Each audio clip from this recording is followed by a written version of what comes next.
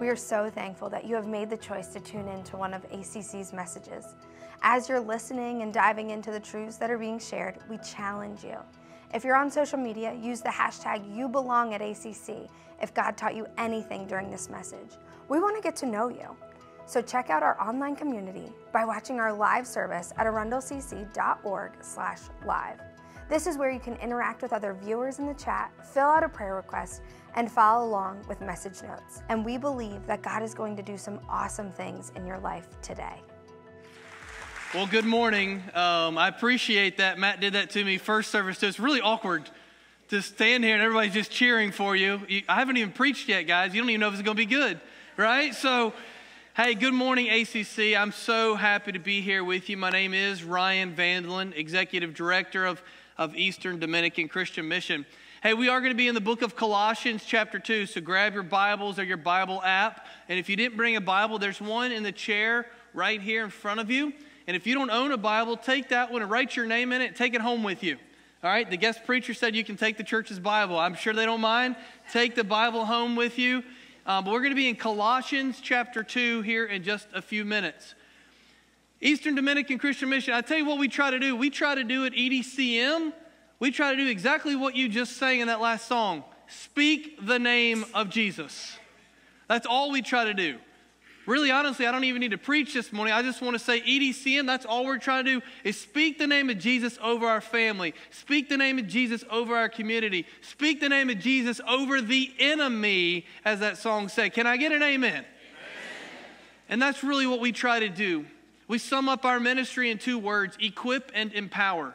We try to equip national leaders. We teach them that fulfilling the great commission of Jesus Christ of making disciples is not just something for the pastors or the missionaries, it's something for all Christians. And we equip them, we teach them, and then we empower them. We say, go and make disciples. Go and plant churches. And so currently we have church plants in 9 different cities, working in 9 different areas all throughout the eastern part of the Dominican Republic. We also have what we call kingdom businesses. These are businesses that the community needs, that we connect to the church, that we always try to speak the name of Jesus through our kingdom business, such as a school. You're going to hear a little bit about that school today in my message. We have a Christian school that now has over 600 students in that school this year. We have a water plant that provides good, clean drinking water for thousands of people on a daily basis. And we have a medical clinic that currently meets inside the church building during the week, and then the church uses the building on the weekends. But we're going to be breaking ground, hopefully October 1st, on building our clinic that's separate from the church building, that's behind the church building, a whole new clinic to continue providing and providing the medical needs of that community. We also have what's called the E5 Seminary. This is our Bible seminary because we're trying to train up leaders. If we're going to equip and empower, we train them up and send them out. And so we have an E5 seminary, and some of that is online, and some of that is in person. Because we're in 9 different communities, we have people throughout all those communities in our seminary, and we actually do classes online where they get on Zoom in their communities, and our teachers are from all over the world.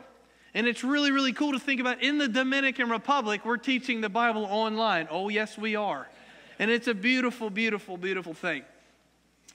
But ACC, as Matt said, we have been with you. You have partnered with us longer than any other global international mission that you support with. And everything I just shared today, all these church plants, all the kingdom businesses, all the baptisms, guess what? You have been a part of all of that. Some of you have actually come down to the Dominican Republic on short-term trips. Some of you were just there earlier this year, and you have actually seen it firsthand. I actually talked to 2 members of this congregation that have been in this congregation for over 20-some years, and they remember a story that I shared today in my sermon. They remember being in that community almost 15 years ago. ACC, you have been a part of everything EDCM and everything I've talked about today, and from the bottom of our hearts, we just say thank you. Thank you so much for partnering with us. Thank you for helping us be able to be in the Dominican Republic and make disciples and equip and empower leaders to make disciples of Jesus Christ. If you want to know some more about our mission, immediately following the 3rd service, so not this service but the next, immediately following the 3rd service in the cafe, we're going to have a little luncheon. If you want to get, I'm going to do a little presentation there and talk about the Go Adventure coming up in 2025 that's coming down to the Dominican Republic. You're all invited. You don't need to sign up. You can just come immediately following the third service. Now, we're in Colossians chapter 2. You've been in Colossians for a few weeks, and I want to continue that theme with you today. But here's a few things you need to know about Colossians. Kind of, if you haven't been here for all the other weeks or you've missed a couple, that's okay. I'm going to get you caught up. First of all, the letter of Colossians is exactly that. It's a letter. We think of Colossians as a book of the Bible. And yes, it is one of the books of the Bible, but it's a letter. Like a lot of the New Testament books of the Bible are a letter. And it's a letter written from a place and for a purpose. Much like if you wrote a love letter to someone, or some of us used to write letters back in the day, you wrote it from a place for a purpose. And this letter is written the same way. It's written by two guys, the Apostle Paul and his disciple Timothy. They kind of co-author this letter. And it's written from prison. Paul is actually in jail. For what? For preaching. For preaching the gospel, Paul is in jail or maybe house arrest. It depends. We're not exactly sure where he is in jail, but he's in prison, and he's writing a letter from prison for a purpose. So why is he writing a letter? Well, first of all, Colossians is the name of a group of people. They lived in a city named Colossae. All right, this is just a city a little bit, a couple hundred, maybe like 100 miles outside of a city called Ephesus, which is another letter in the New Testament, Ephesians, right? So Paul planted a lot of churches on some of his missionary journeys, and he planted a church in Ephesus. And one of his disciples there, by the guy by the name of Epaphras from Ephesus.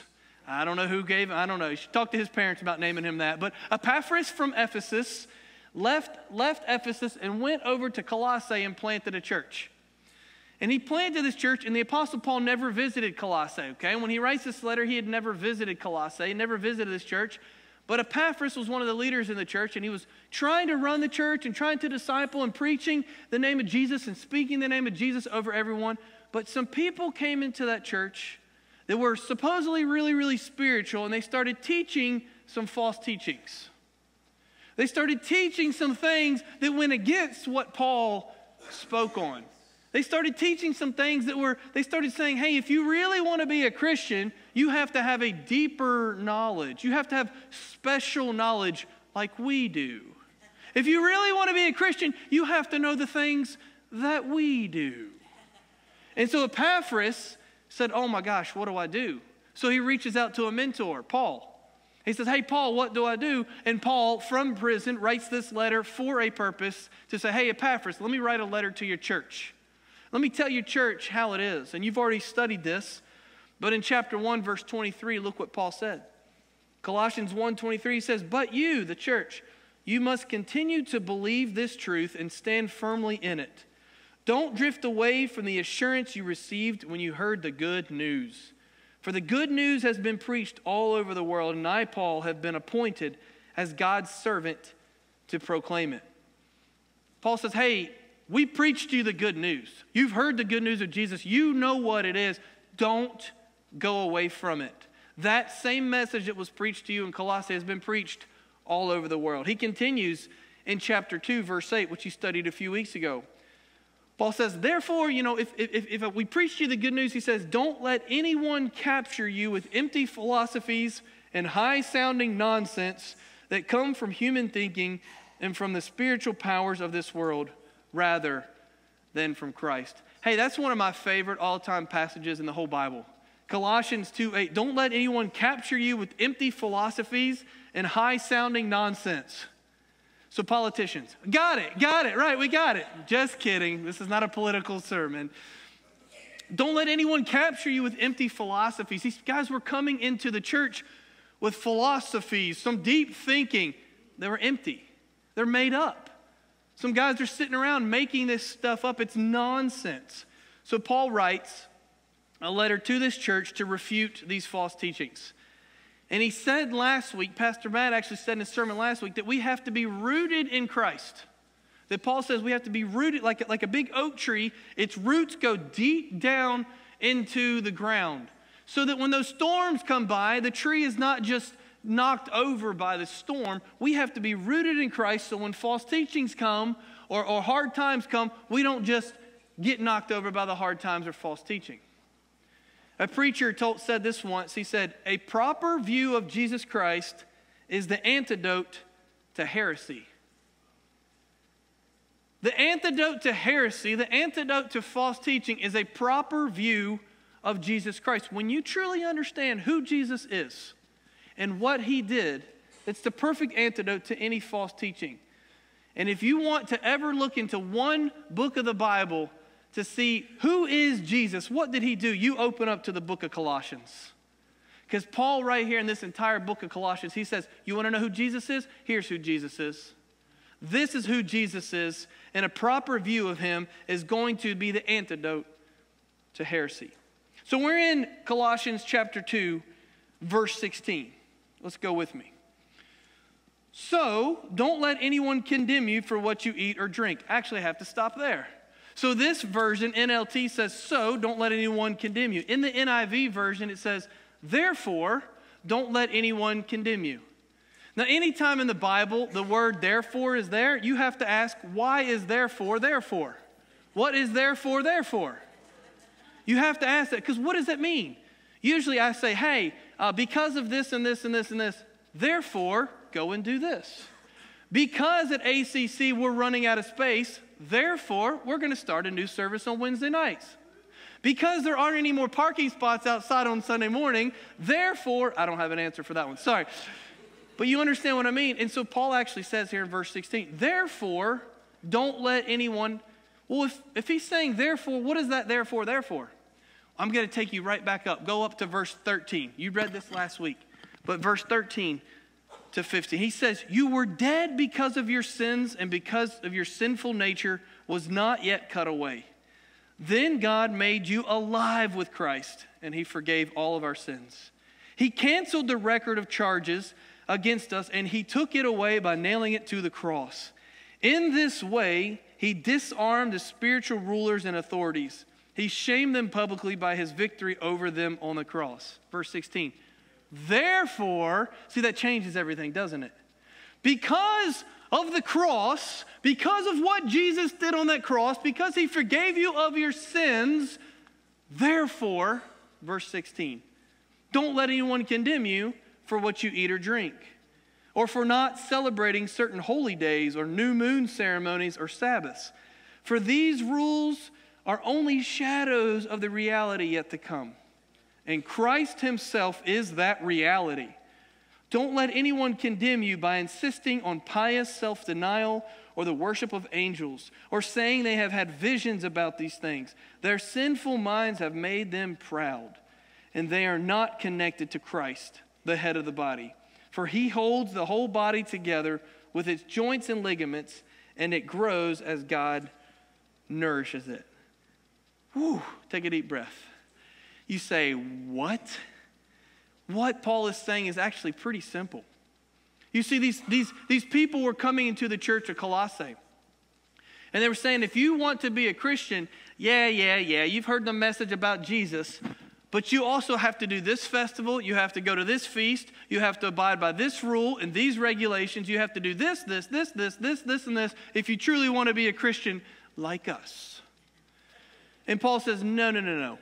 Because of that right there, because of the cross, therefore, don't let anyone condemn you for not obeying these old festivals or the old ways or the old traditions. No. Christ is sufficient. Everyone say sufficient. Christ is sufficient. He's all you need.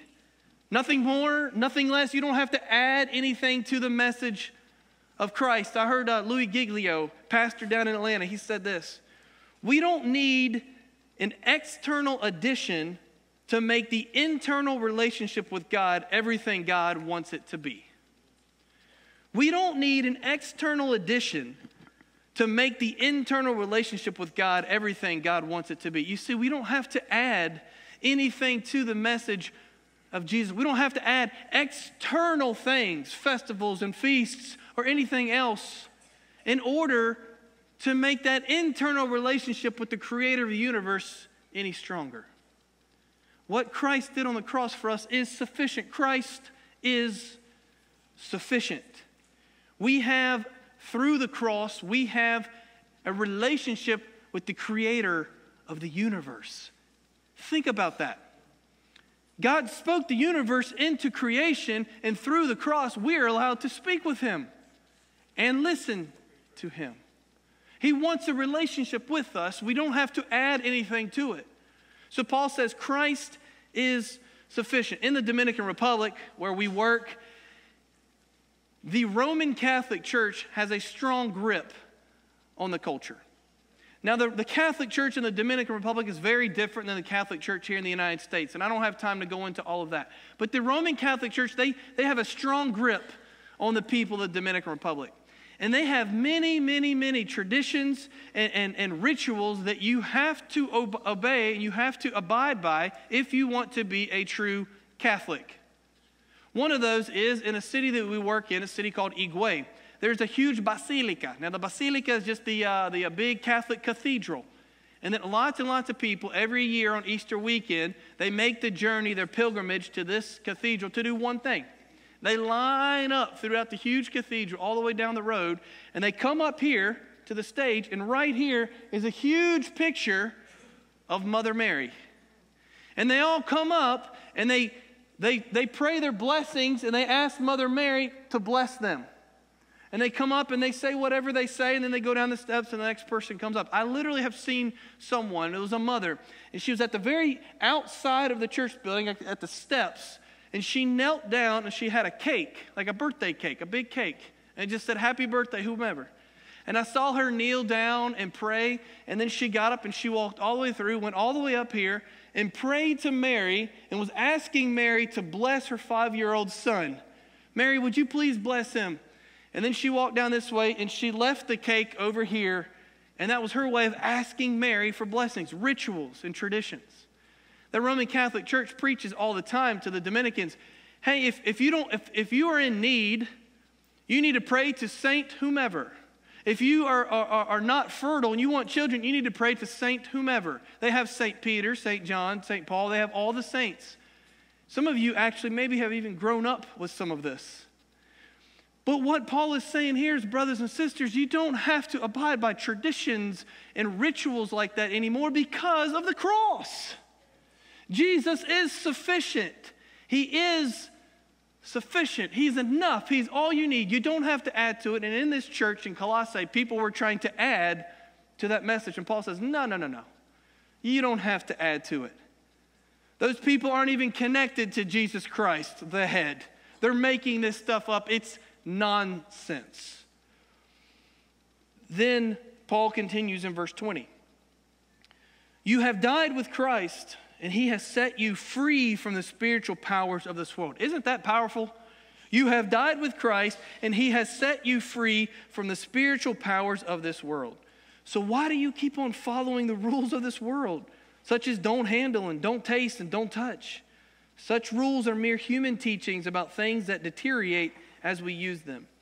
These rules may seem wise because we require strong devotion, pious self-denial, and severe bodily discipline, but they provide no help in conquering a person's evil desires. Now, there's a whole lot in there, and I'm not going to go through each and every one of those. But what Paul is saying right there is, if we are truly made alive in Christ and we're free in Christ, why are we letting all these other traditions and all these other things hold us back from being alive in Christ? Don't let those things hold you back. Be alive in Christ. Christ is sufficient and Christ is supreme. Everyone say supreme. Christ is supreme. Now, when I say the word supreme, I think we all kind of know what that means, right? I mean, that's a word we use. But I wanted to look it up. Like, what is the official definition of supreme? So Webster says this: supreme, superior to all others. That's all it said. I was like, you know what? I really like that definition. Superior to all others. And Paul is saying, guess what? Christ is supreme. Christ is superior to all others. Now, in our culture here, we think of supreme, things that are supreme, right, I think of the Supreme Court. Right? We have lots of courts and lots of justices, lots of judges, but these are the supreme ones. They are superior to all others. What they say goes for our country. Everybody else is inferior. Okay, when we talk about music, some of you like rock and roll music, some of you like country music, some of you, bless your hearts, like rap music. Just kidding. There's lots of different kinds of music. Which type of music is supreme? Which band is superior? Of course, Diana Ross and the Supremes. Right? How many of you have no idea who that is? Yeah, that's okay. It's all right. Google it. They thought they were supreme, evidently, okay? And we can sit here and have fun. We can say, hey, what's the most supreme type of cookie? Is it chocolate chip? Is it oatmeal raisin? Is it macadamia? But we all know it's chocolate chip and the gooey ones, right? We know those are the supreme. How about ice cream? Vanilla? Chocolate? Strawberry? No, it's Moose Tracks. We know it's Moose Tracks, okay? And don't do that one where, whatever it's called, where they mix them all together, vanilla, chocolate. Man, that's terrible. Yeah, that one. Napoleon or whatever it's called, right? Yeah, Napoleon one. How about pizza? You like sausage, you like pepper. How about Supreme Pizza? It has everything on it. It is superior to all the rest, which is what Supreme. Now, do we have any sports fans in the room? I'm a big basketball guy. I love basketball. And my NBA team is the San Antonio Spurs. So if you don't know anything about basketball, don't worry. You don't need to root for them. We only have one player. But I love the Spurs, and there have been times when the Spurs were superior. They were supreme. They were so good. And it was so much fun being a fan back then. Or maybe if you were in the 90s, you know, Michael Jordan and the Bulls, right? They were just superior to everybody else. How about NFL, football, right? I see a lot of jerseys around here. Now, I know where we are. I know what city we're in. I know where we are. Therefore, I know who the supreme team in the NFL is, the one that's better than everyone else. We all know are the Kansas City Chiefs. Like, we know that, right? I'm sorry. Pittsburgh Steelers. I'm sorry, right? And before, he's leaving. Now, and I'm just joking. I know where I am. I know it's the Baltimore Ravens, okay? I know it's the Ravens. Just Ravens, it's time to win. It's time, like, come on, let's go. Now, to be honest with you, I'm a Washington fan, so I'm not even going to brag on my team at all, so don't even worry about it. Okay, but we're talking about being supreme. And let's get back to seriousness, all right? What Paul is saying is Christ is supreme. He's sufficient and he's supreme. He's superior to everything else. He's at the top. He's all by himself. He is the best. He's all you need, and he's at the top. There's no argument. And if something is supreme, if it is superior to all others, what do? We listen to it. We follow it. We obey it. We submit to it. In this case, the it is not an it, it's a he. His name's Jesus. We listen to him. We obey him. We submit to him. Why? Because he is supreme. He's superior to all others. We don't have to add to him or take away from him. All by himself, he is superior to all others. And Paul connects that right here saying, if you believe that Jesus is supreme and Jesus is sufficient, then why are you allowing what some of these people in your church are saying? Why are you allowing that to affect your faith? Why are you allowing some of their old rules of like, hey, you have to do this festival and this feast? Why are you allowing that to affect your faith? Because honestly, brothers and sisters, Christianity isn't seasonal. Christianity is daily. What did Jesus say? Take up your cross and follow me at Christmas and at Easter. No. Take up your cross and follow me twice a year, 3 times a year. No. Take up your cross and follow me daily. Everybody say daily. Daily.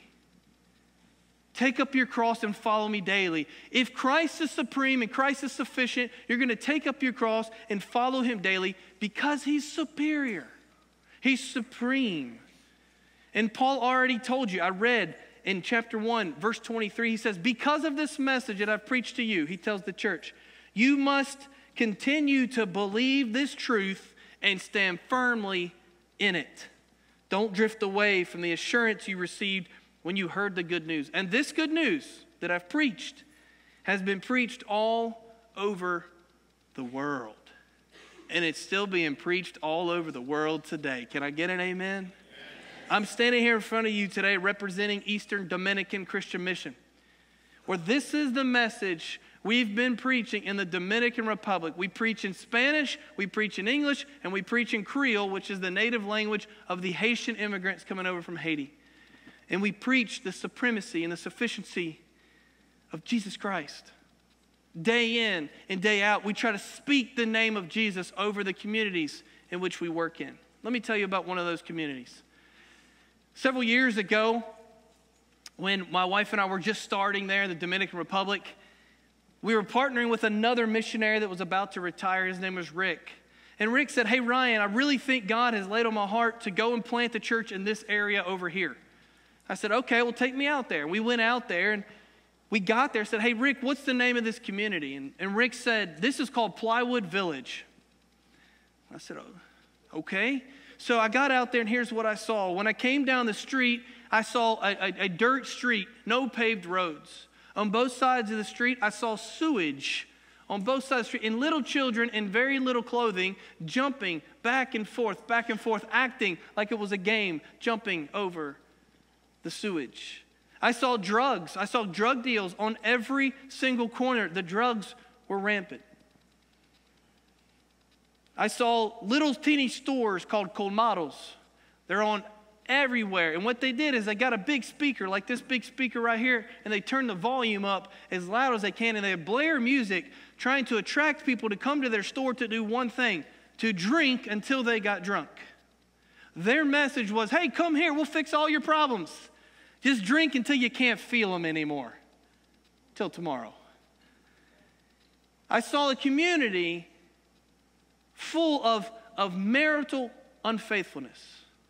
Men that had moved from other cities had come out this way to get a job, and since they've been out there, they do anything they want with whomever they want. I remember that night, I spent the night there, and then in the middle of the night, about 2 or 3 in the morning, I heard a lot of noise out in the street. I said, "I'm going to have to go see what's going on." So I get out, and I go out to the street to see what's going on, and 2 men that were completely drunk had machetes, and they were brutally mutilating each other as they fought. I went back to bed, and the next morning I got up, and I went out to that same street where those men were fighting. I had my cup of coffee. I looked to the right, and I looked to the left. At this point, there's no music. It was quiet. Nobody was out yet. And I thought to myself, this place is hopeless. Like, who in their right mind would ever want to work here? This place is hopeless. And about that time, the missionary came up with his cup of coffee. He said, "Yep, God's really laid on my heart. We need to plant a church here." Well, good luck. Little did I know he was right. So what we did is we began to make plans. We bought the piece of property where we were sitting that day, right there on that main street. We put a concrete slab, and we put one of those big wedding tents, those big white wedding tents there, and we called that the church building. We started offering services for women. We bring women in, and we teach them how to crochet or sew. We had sewing machines, teach them how to sew. And as we're teaching them how to sew, we're speaking the name of Jesus over them. We're teaching them the Bible. We start bringing in children for VBS activities, teaching them the name about Jesus. Then we started having Sunday evening service. In the Dominican, it's common to have church at Sunday night, not Sunday morning. So we started a Sunday evening service. And before you know it, someone came and gave their life to Christ, and we baptized them just like you saw this morning. And then a second person, and then a third person, and a fourth, and before you know it, we had 30 or 40 people gathering every Sunday morning, every Sunday evening, and guess what? That's called a church. Now, one of the first things the church did is they got on their knees every single day, and they prayed, because on the front section, on the left side right here, if this is the entrance of the church right there, connected to our property, was an active brothel. And the church prayed every single day, "God, would you please rescue those women and close down that brothel?" Now, that is something that just never happens in the Dominican Republic. Brothels are active. They're productive. They make a lot of money. They don't ever close down. The government never sends in police to close them down. After 3 months of praying on their knees every single day, you know what happened one night? One night, the police pull up, and it wasn't just the police, it's the military police, and they have all their gear on, they have helmets on and everything. They came in with their machine guns, they knocked down the door, they rescued all the women, they arrested all the men, and they shut it down. The church began to pray for all those little colmados that were blaring the music one by one. Lord, would you shut them down? Would you shut them down? And one by one, they started closing, except for the one that was directly across the street from our church. They would blare the music so loud that when our worship team was playing and preaching, even in our speakers, our church couldn't even understand what we were saying because their music was so loud. So you know what the church did? Pastor Franklin wrote a very respectful letter. And he walked across the street and he took it to the owner of that colmado and he said, hey, we have church services on these days at these times. Is there any chance you could just turn your music down just a little bit so we can have church services? And that owner said, I am so sorry. I hope I haven't offended your God. Tell me what time your church services are and I'll make sure that music is turned off. And he did. Every time, hey, we have 5 church services a week, so that's a lot, right? Every time we had church service, they would turn their music completely off so that we could have church. So as we began to work there, the church began to grow little by little. Pastor Franklin, he looked at me, the Dominican pastor, he looked at me and said, Ryan, I think God's laid on my heart. I said, oh no, here it goes again, right? I think God's laid on my heart that we need to build a school. I said, Franklin, we're trying to build a church. Why do we need to build a school? I don't know anything about schools. I don't do schools. He said, I know. I don't either. But God's telling me we need to build a school. Look at this article. And he passed me a news article. And it said that in Plywood Village, there were 5,000 school-age children. 3,000 of those children were not in a school. That the public schools were full. They had 65 children per one teacher in all the classrooms. There was no more room. And the news article saying, who's going to do something about it? We got 3,000 kids that aren't in school. So Franklin and I, in that very moment, I said, well, I think you're right, Franklin. We need to plant a school. So we began to make preparations. And Franklin, his wife, and my wife, man, I love her so much. She planted that school and started that school. Now, the first day, I thought we'd start with 20 or 30 kids, just to do something small. We opened up registration. We had a line from here all the way out our whole property and all the way down the street of parents trying to register their kids to come to our school. We had to cap it at 108 kids that first year. We didn't have any more room. We only had 3 classrooms. And since then, it went from 108 to about 250, then to about 423. And we have over 650 kids this year right now in our school receiving a Christian education and hearing the good news about Jesus Christ every day. Can I get an amen?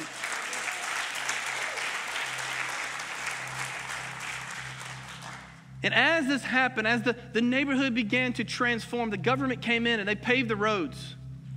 And they put sidewalks in to get rid of that sewage. And all those little colmados started shutting down. The police started actually policing. And the drugs started to disappear. The crime started going down. We began to see a true transformation right before our eyes. As I mentioned in between services, a couple of your members that have been a part of ACC for a very long time, they were in Plywood Village 15 years ago. And when I told this story first service, they're like, oh, yes, we remember. We remember. And here's what I told them. You need to come back. You need to come back. Because it's a completely different place now. You see, several years ago, the government came back to Plywood Village. And they were just doing the politicians just came in to see about Plywood Village. And when they came in, like I did 15 years ago, here's what they did. They drove around. They were driving on paved roads. They saw sidewalks. They saw a 3-story school with 600 kids. They saw a church building, not a tent anymore, but a church building. They saw houses, not plywood houses. They saw something completely different than I did 15 years prior. And they pulled into our property and they talked to Pastor Franklin, our Dominican pastor. They said, Franklin, why is this place called Plywood Village? Why does it have the name Plywood Village? And Franklin just smiled. He said, well, you should have been here a few years ago. And the government said, no longer shall this place be called Plywood Village. We're changing the name. We're going to give it an appropriate name. No longer is this place called Plywood Village. From now on, you will refer to this place as Villa Esperanza, or the village of hope. Why? Because Christ is sufficient. Because Christ is superior. You don't have to add anything to his message. You don't have to take anything away. It's sufficient for all of us. It's sufficient for you. It's sufficient to transform Plywood Village. So ACC, as you do every single week on the stage, I ask you, so what now, God? What now, God? Here's what now. One question for you today. Is Christ supreme in your life? Is Christ supreme in your life? Not the person next to you on your right, or the person to your left, or the person behind you. Don't think about them today. I want you to think about you. What do I mean by that?